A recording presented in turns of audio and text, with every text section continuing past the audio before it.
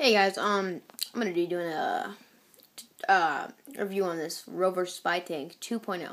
And when I first heard of this, I just thought I had to get my hands on it because, it seems really cool, but honestly, I'm kind of disappointed. I think there might even be some internal problems, and they said that they would fix that, and I just think that's just how it's supposed to be. But it's a cool subject, honestly. The fact that you can see what it sees is whatever the heck they say. But honestly, it's just, a lot of the things are faulty. Okay, so, the things I did like was the talking bit. You talk, and then whatever you say comes right back to you. Hello. Hello. The thing I didn't like was the tank has a bit of a delay from when I actually move it. It's like a split-second delay, but when you're going, it really bugs you. And the tank itself is about 7 inches tall with the antenna. And as you can see here, the actual movement of the tank makes quite a bit of noise on just regular flooring. So if you were actually trying to spy on somebody for a reel, they'd have to be pretty bad of hearing to actually think that there was nobody there. Now, the cool thing I thought about this was that a camera goes up and down.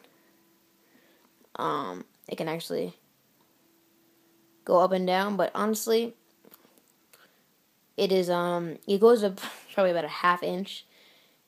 But I guess that's better than the old one where you just only saw right in front of you. Another cool feature. It's pretty hard to drive, actually. Since you have to do it with you have to control these, and once you're actually getting into it, it's super hard to drive. I actually have been practicing a lot, and basically it consists of two levers that one goes left, and the other turns the tank right.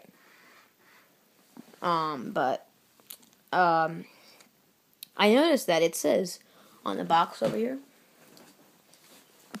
Where does it say this? It says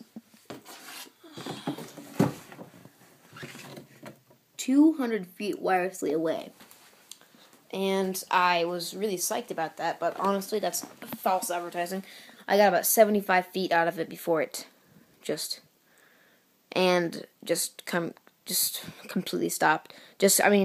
Went completely lagged and had about a second of delay. So whatever I moved, it would take 1 second for it to work, and it got very annoying. And it's only been on about an hour, and it's already out of 6 AA batteries, which is really bad. For 6 AA batteries to only last an hour. It says it has brights, but they're not even LED lights. They're just regular lights, so they're not that bright. It's not going to really make that much of a difference. I'll even show you. You can't even see it in here because it's too bright out. It has the ability to go through walls, it says. I went through this wall, and I got about 20 feet out of it before it just went terrible, and it said 100 feet, so that's obviously false advertising. Since it had such short range on its going, that when I actually wanted to hear, it says you can hear other people's voices, I had to turn it off because when it does pick up on everything I hear, it just echoes back because it comes in from this camera as well. Or what comes out of this camera comes in from that camera, and vice versa. So it just echoes really bad, and when I get it to the point where it doesn't, it just has a second delay, so everything you do takes about a second. It's really laggy and kind of disappointing. I thought it was very cool about the night vision, though, and I did like the ability to take pictures. I did not like how it was so tall with the antenna attached, because you can't really sneak under a lot of things. I didn't like the fact that it was so noisy, and I did not like the fact that it was so hard to drive. It's unbearable. It's very difficult. I don't know if you guys would tell, but driving with these things, it's very sensitive sometimes, and when you get away, it's not sensitive enough. But just going forward is just annoying because they just turn when you don't want them to. Let's see the camera quality on this bad boy. It's okay, I guess. I mean, when you turn from right here, if I left though, which I'll do.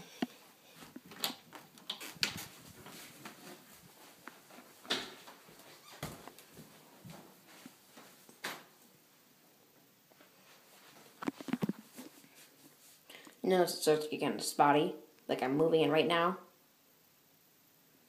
And it has a little bit of delay.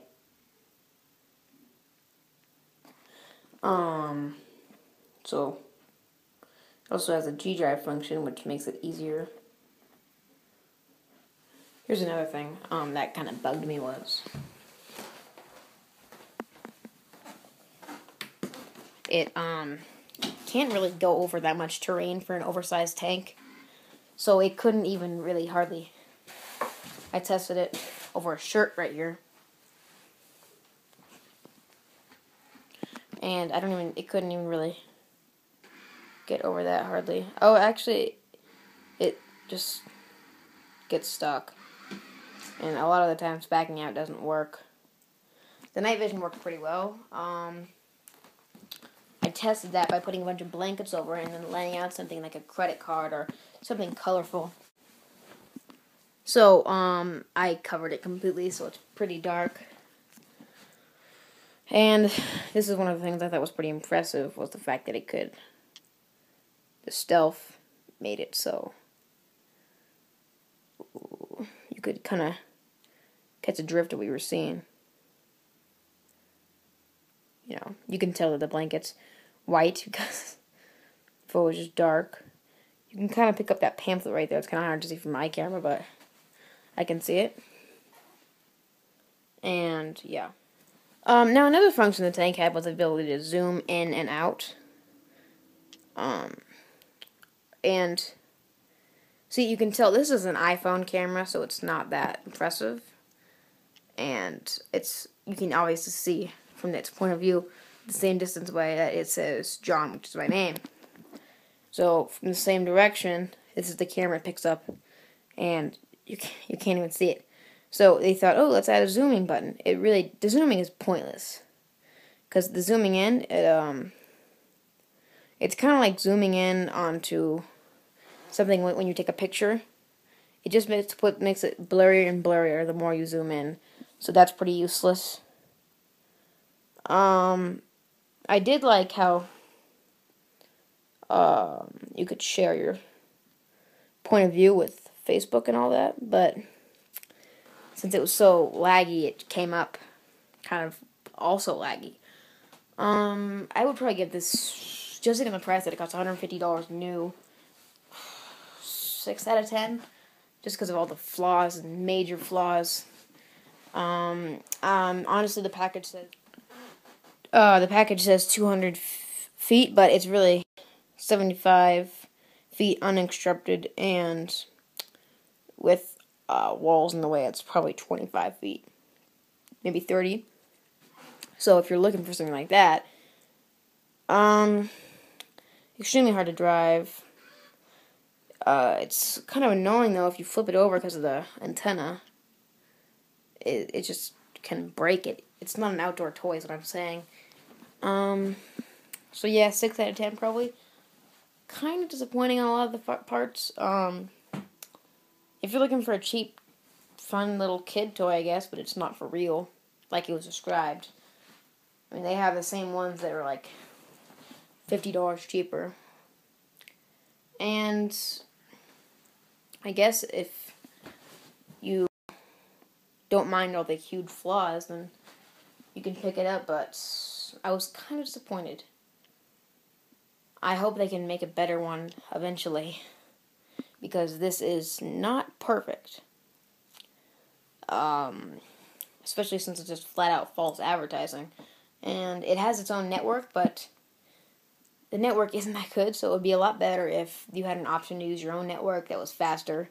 So maybe that would improve it. But anyway, rate, comment, subscribe. I didn't find any other reviews, and I just wanted to let you guys know what you were buying before you got it. I would probably recommend one of the cheaper ones, and if you want to get this, that's fine. Just know it's not going to be perfect. Alright, thanks. Rate, subscribe. Bye-bye.